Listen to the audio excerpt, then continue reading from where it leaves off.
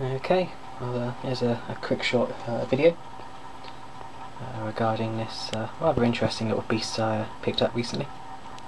This is a home-built AM transmitter for the amateur top band. It's a delightful 1960s built valved rig. This particular example dates to 1963. And it's your fairly classic master oscillator power amplifier type transmitter, and it's had an overhaul and it's now all working, so we'll give it a quick go.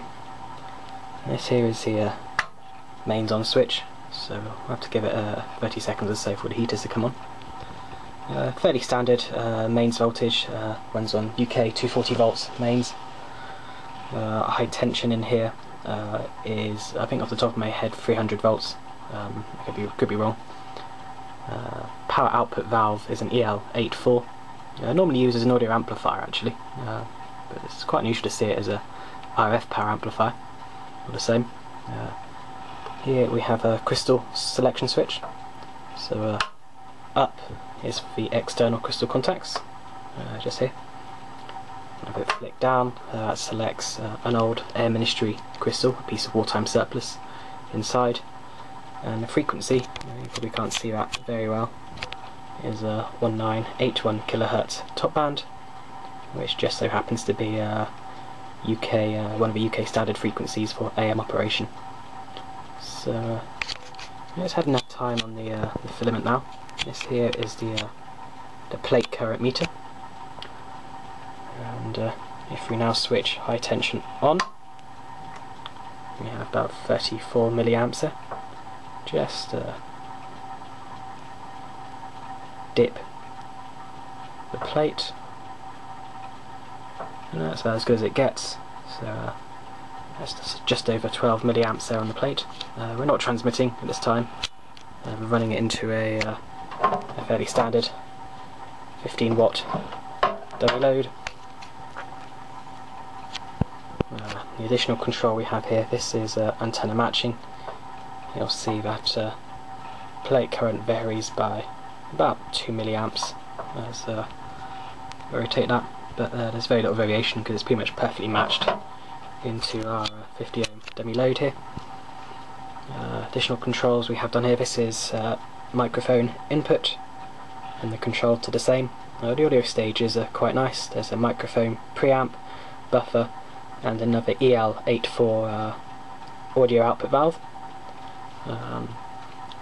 driving a plate modulation transformer, which is quite hefty. And yeah, the whole rig itself, I have had it on a soak test. If you leave it transmitting to a dummy load for an hour or so, it gets pretty hot, but there have been no issues. Bar minor heat issues with wax melting. It's quite an old issue. Some wax has melted off of the outside of one of the transformers in the past. There's a lovely little puddle down there, so when it heats up it smells pretty good. So that's most of all there is to it. This knob here isn't actually connected to anything inside. It must have been once, but someone's modified it. And yeah, there we go. The rig itself, as I said, was built in 1963 from a mixture of then new and surplus components. This is a surplus wartime RAF milliamp meter. Most of the components inside are surplus. This front plate with the engraved writing on it is actually got US Navy acceptance stamps, so this is obviously a piece of US naval surplus, and I'm guessing we've got input, resonance and tuning written on it. I'm guessing it's from an item of transmitting equipment, presumably a power amplifier with the input there, or it may well be a piece of ground test equipment. But yeah, if anyone recognises the layout there, that front plate, I would be quite interested in knowing exactly what's been scavenged to give us this. So that's probably long enough now for a simple test. So that's high tension off, and mains off.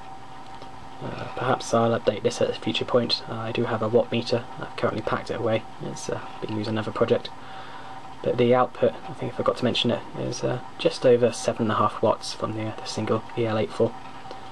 So yeah, all in all, she's a very nice old transmitter, and hopefully at some point in the future there'll be another video of it on the air. Thank you for watching.